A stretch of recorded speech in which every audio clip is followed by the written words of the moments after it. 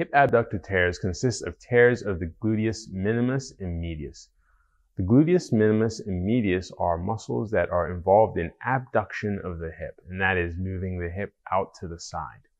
Oftentimes, as we get older, the gluteus medius and minimus can become inflamed, and that is known as trochanteric bursitis or trochanteric pain syndrome.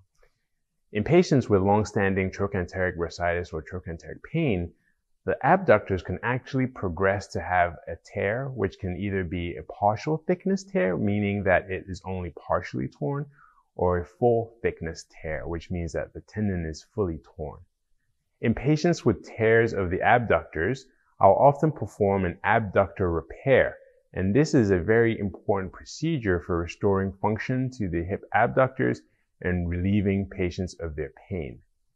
Patients with trochanteric pain syndrome will often complain of pain on the side of the hip and difficulty with sleeping on their side.